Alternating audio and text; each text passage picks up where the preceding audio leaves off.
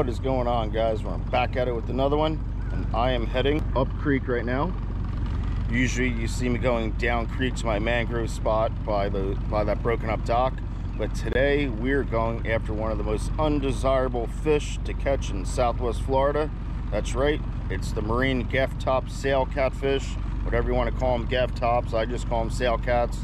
But we're going to do a little catch, clean, and cook, and we're going to see how these sail cats eat. It should be fairly easy to catch one of these catfish. I usually end up getting one each time I use live bait, so let's see. Watch today, I won't be able to get one at all, and I'll just catch all snook today. But hey, let's see if we can get a sail cat. Maybe we'll get a few snook and maybe a few other exotic cichlids that live back in the brackish water. So stay tuned.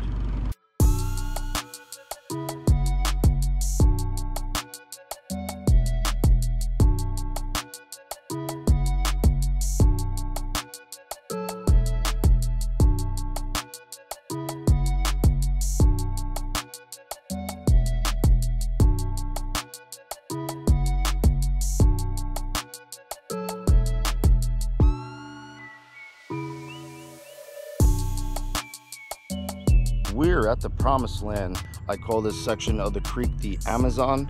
Just look at it. You saw some clips before. There are not too many houses back here. This is just an all natural area. This little section right in here is where I catch a lot of the sail cats that we're going after today. So let's see what happens. We have a mix of pinfish and pilchards in a live well. It looks like we're starting out with a pinfish. It's the first thing in the net. That's fine with me. Get back in there. And I'm just using my typical snook setup that you always see me use. Awesome. Tangled for a second. Come on now. What is going on?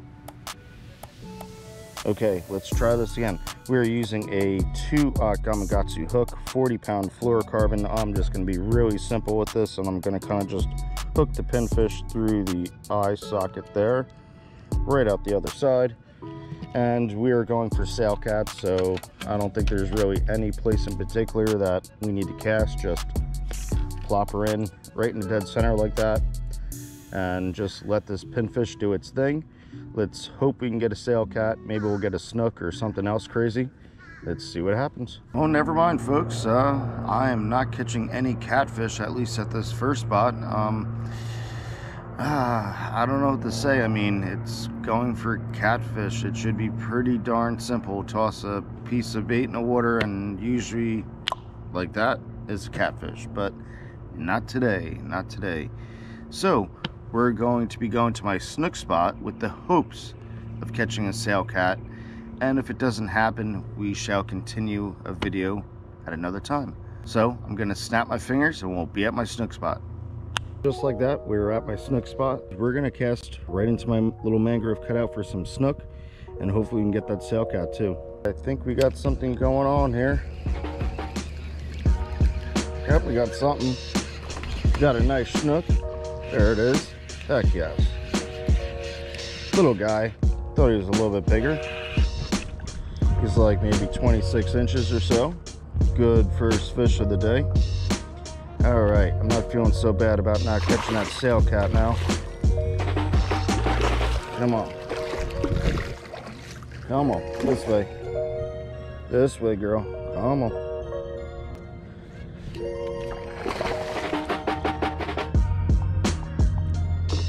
Here he is. Little male snook, like maybe 25 inches or so. He is a chunky boy.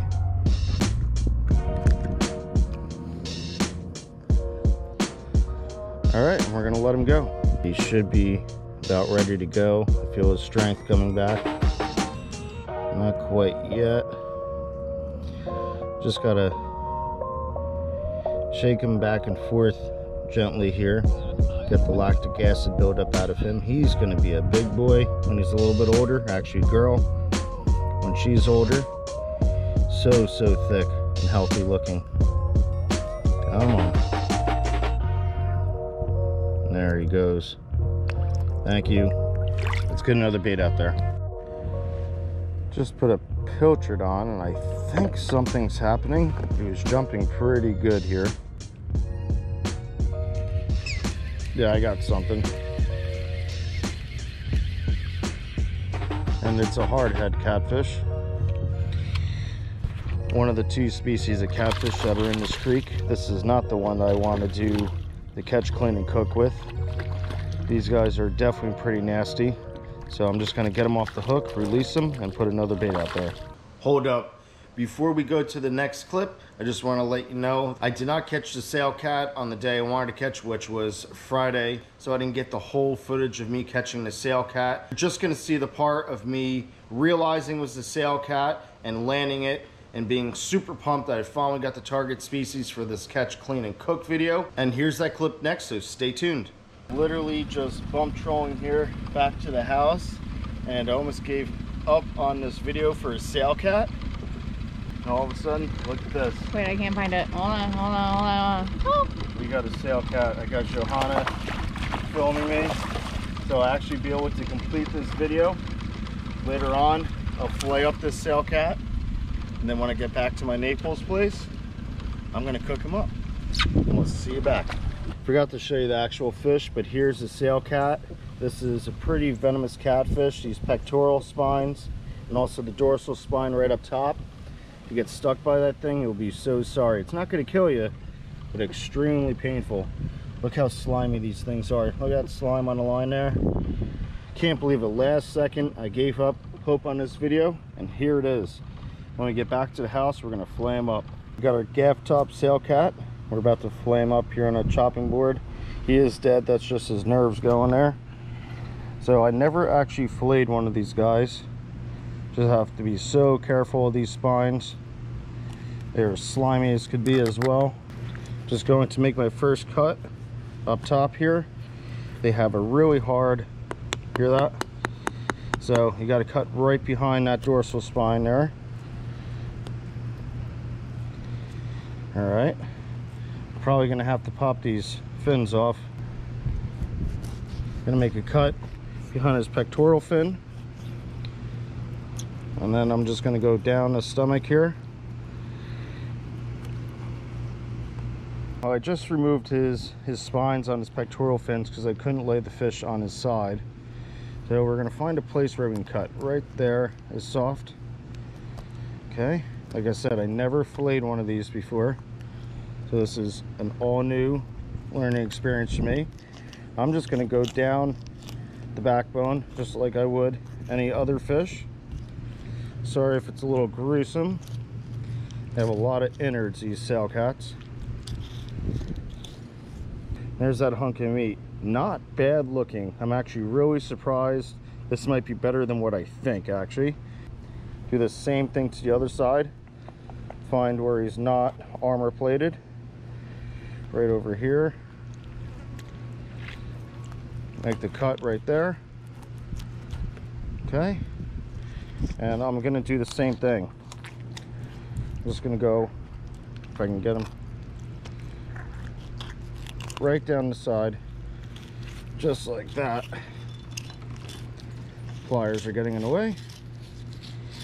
And we got two beautiful fillets off the sail cat. How about that? That meat doesn't look bad, guys. Not bad at all. I'm gonna discard the carcass real quick. Now we're gonna try skinning the sail cat. Like I said, I've never done this before.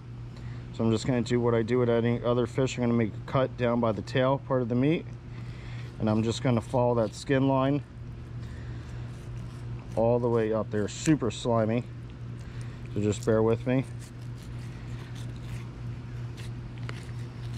All the way up like that. Wow, okay. I think I got the skin off in one piece. I'm gonna toss that. And there's that fillet. Not too bad. Some red in there, but it's not too bad looking. Just going to make sure that this is completely boneless. Cut that out right there. Toss that. Got a little dirt in there. That's okay. And again, I just want to make sure that this is completely boneless, this fillet. So I'm gonna pretend like this is any other normal fish. I'm gonna make a cut right up in here, cut right there. I'm gonna cut out this center, cut back a little bit more, get those little pin bones out of there. And here is your fillet of sailcat. It really is white meat. I mean, it's a little bloody right now, but this meat is white. It's pretty surprising to me. I think it might be okay, especially fried up like how I'm gonna do later. So you'll see me back in the kitchen in just a second.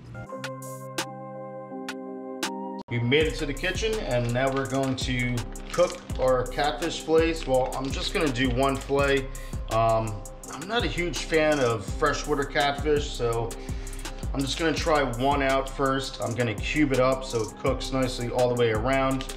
We're going to use Everglades all-purpose flour. You can find this in Publix. This is some pretty good stuff. And obviously we're going to use some eggs for our wok, that our flour adheres nicely to our chunks of Gafftop or sail catfish. So let's cube this up. I'm going to pull out the best looking fillet out of this bag, the one with the least amount of red.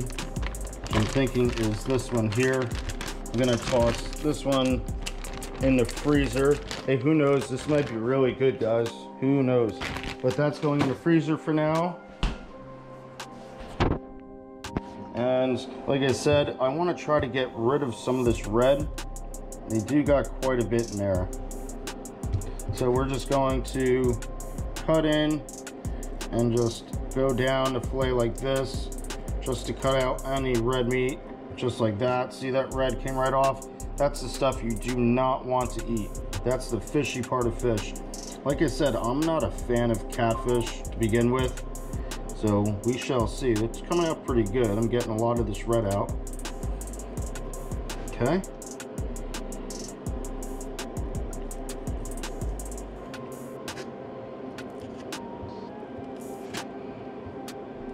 But that's good enough for me. I got quite a bit of this stuff out here. So we got a pretty nice clean fillet. Like I said, I'm just going to cube it up. So I'm just going to cut, let's go like that big. Something like that.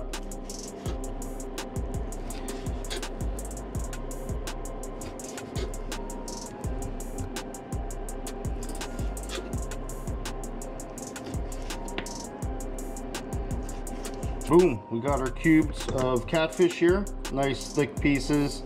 Like I said, there's a little bit of red left in there, but it's not too bad. So it shouldn't be, it shouldn't be too fishy. I'm actually quite surprised how white this fillet is. I wasn't expecting that.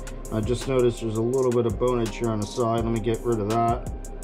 And check, yeah, right here too. All right, good to know. Never done this before with sail cats. Any more pieces? Yep, right here. Let's get that out of here. Boom, gone. What else here? I think we're looking pretty good.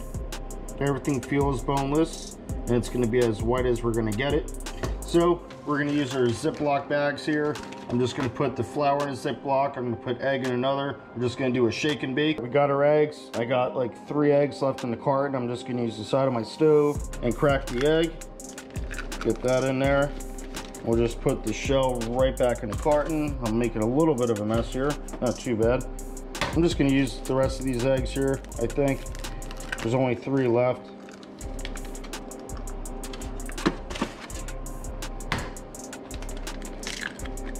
All right, perfect. I don't think there's any shell in there.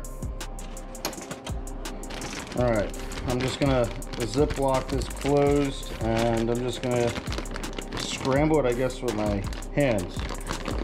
Never quite done it this way, but I don't feel like getting a whole bunch of dishes dirty. Just got home from work, and I don't feel like cleaning up a whole bunch of pots, pans, and dishes. So this is how it's gonna be today, just like this. This might be the wrong way of scrambling up some eggs, but so be it. All right, and in the meantime, I'm gonna toss my catfish chunks into the egg wash. Just like that. Boom. That's all of them. I'm just gonna Ziploc it closed again real quick. And now I'm going to put my flour, my Everglades flour, into the other Ziploc. I don't know how much I need. Probably not that whole bag. That's quite a bit, I think. Let's see what we're gonna do here. Oop. All right.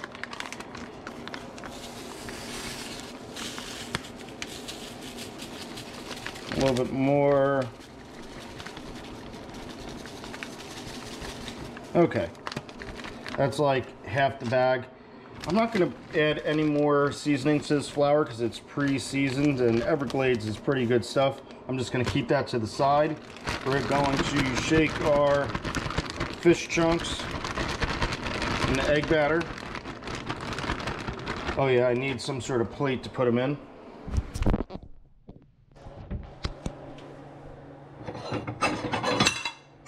Alright, we'll use this plate here for our...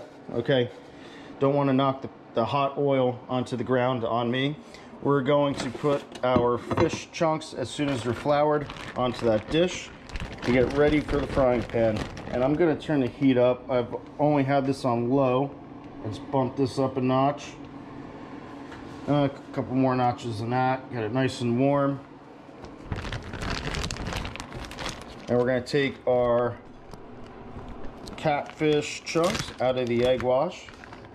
I'm just going to shake the excess egg and toss them into our flour.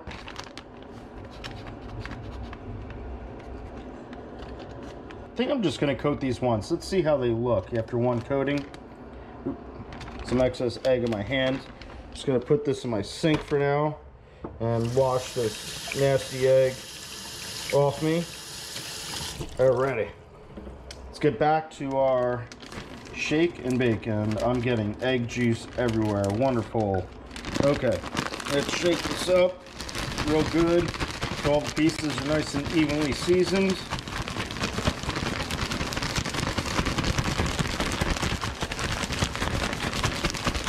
Alright, I'm thinking we're looking alright. Yeah, they look pretty darn good. Look like little popcorn chicken nuggets in there. Alright, let's get our fish out. Shake excess flour off. Put them right in our dish there. Yeah, they look pretty good. I don't think we need to double coat them.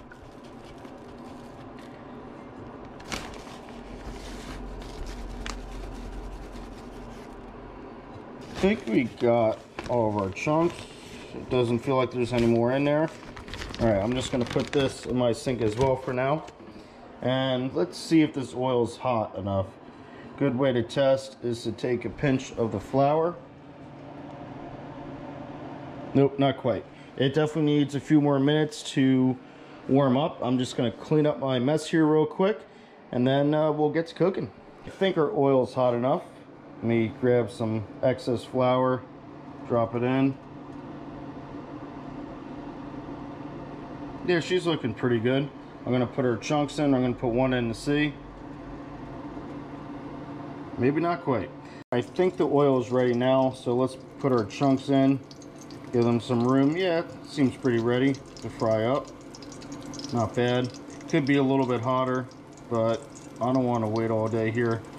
Guys, believe me, this is not my main dinner here.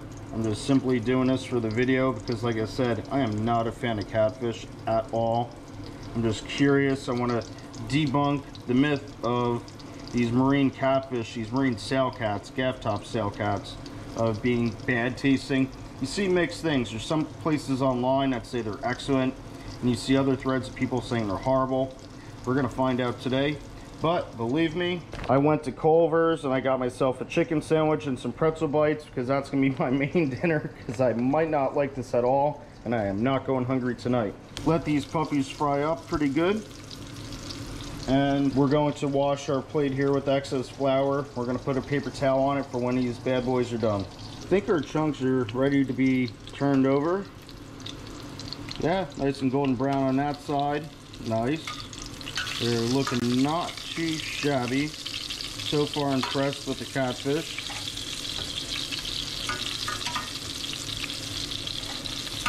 Come on. There he is.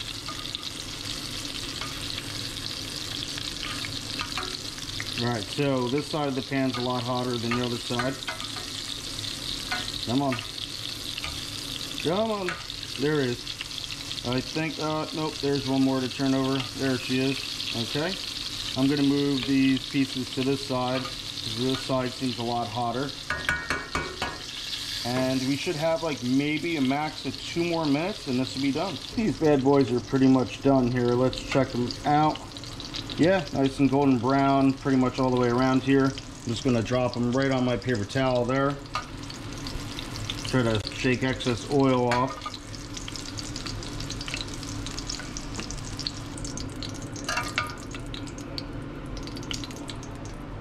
Okay, last one there. Just gonna put my tongs up there for a second. Don't fall in. All right, we're just going to use the flaps of paper towel and we're gonna pat this excess oil off these fried catfish, marine catfish chunks.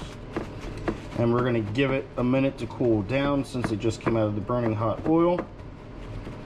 And we're gonna try this out.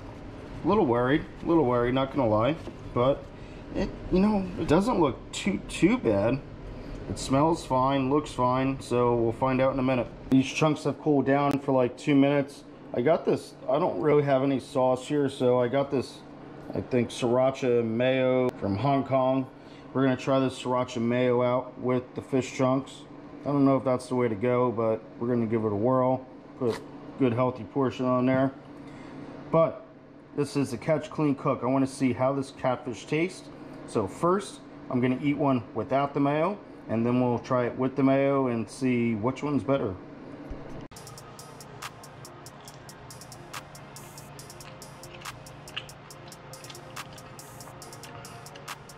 Wow. Wow. Yo, I am shocked. This is just seasoned flour, egg wash, no sauce. I'll tell you what, look at the meat inside. I don't know if you can see that well, if that's focusing in nicely. It damn near looks like a chicken nugget, and it tastes like one. This is actually really, really good. What a shocker. I'm gonna think twice next time about tossing back my sail cats. And they're absolutely everywhere. They can be an extreme nuisance while you're fishing, live bait, dead bait, whatever. Even lures that catch them on. Caught them on top water lures, trolling. But man, I think I'm gonna keep my sail cats from now on. This is really good. I am completely shocked. Sorry. You know, my mouth, talking with my mouth full. That's really good, guys. Really good. Let's try one with the sriracha mayo.